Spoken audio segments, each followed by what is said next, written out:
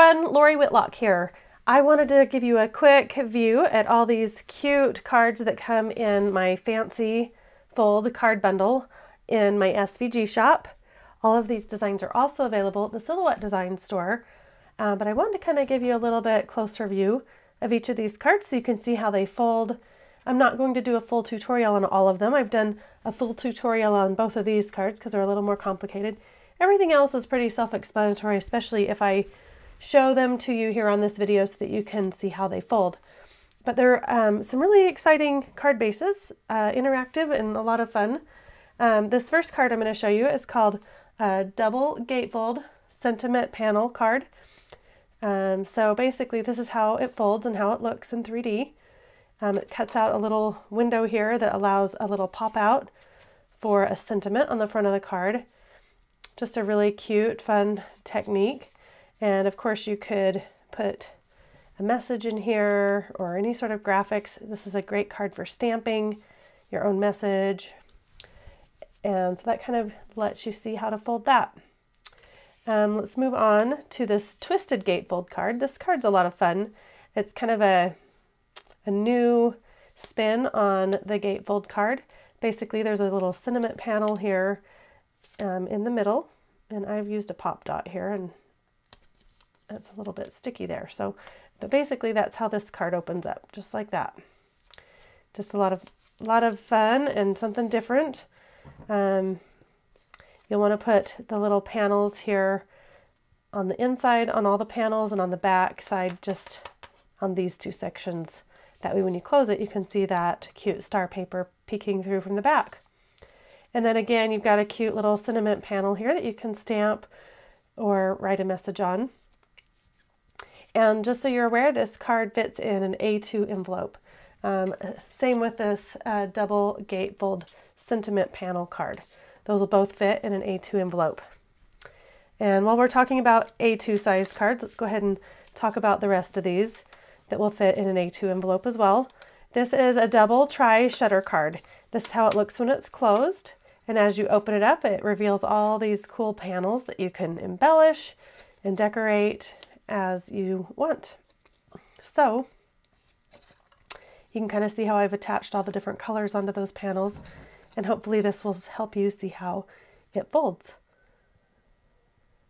Okay, moving on from our double tri-shutter card, let's go to our fancy gatefold card. And I really like this card because it's got an interesting cut here that makes a really pretty presentation when you open the card up. So I think this would make a great wedding announcement, baby announcement type card. And it would be really cute to add some pattern papers to all these different panels. These panels here will also fit these outer panels. So if you want to cut additional panels to cover there, that will work as well. Again, you've got a cute little belly band with a little sentiment panel right here for the front of the card. Okay, we're going to move on to our gatefold easel card. And this card is a lot of fun. It's got a little bit of a gusset here on the side to account for the extra thickness. So it has just a little bit of extra gap there.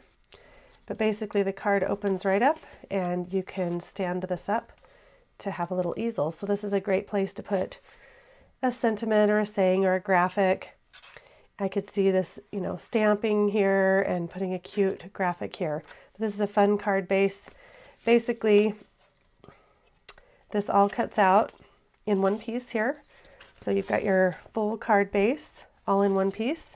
And then all you do is attach your little extra panel for the stand-up piece here, that easel piece, just on this lower half of this piece that bends.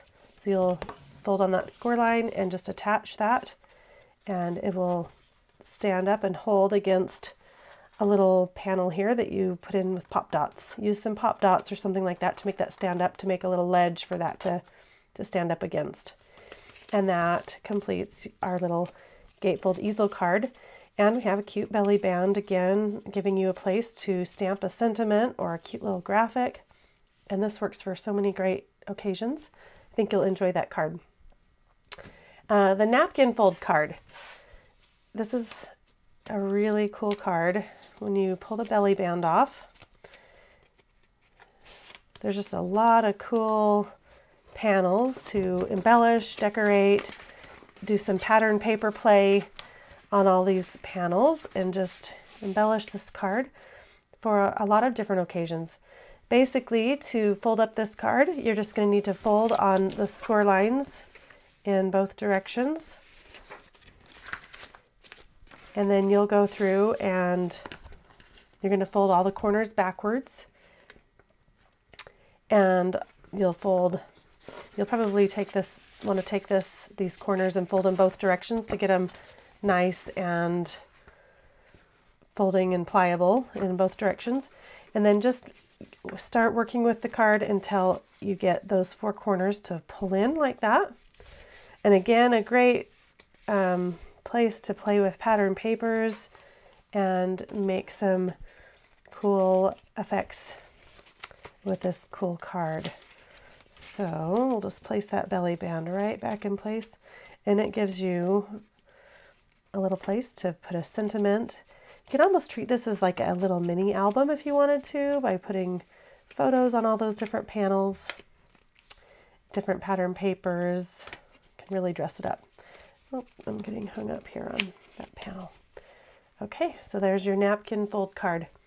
And I do full tutorials for these 2 cards. This is called a crisscross card, and it opens up and has this cool crisscross effect throughout the middle. It's kind of an accordion folded piece. And this one does come with a little print and cut piece that says happy birthday. But of course you could stamp or replace that graphic with anything that you'd like. And now we have our diagonal fold. Let's see, I've got to double check the name on this. Diagonal fold pop-up card. Again, this one does come with the sentiment that you can do a print and cut with. And we'll take that belly band off, and you have this cool opening card. Just a fun effect. It's got a lot of wow factor. So I hope you enjoy all these cool fancy fold cards and get creative with them. There's some good card bases so that you can do all sorts of new card making techniques and make them for all different occasions. And I hope you have fun working with these, and I will see you next time. Bye-bye.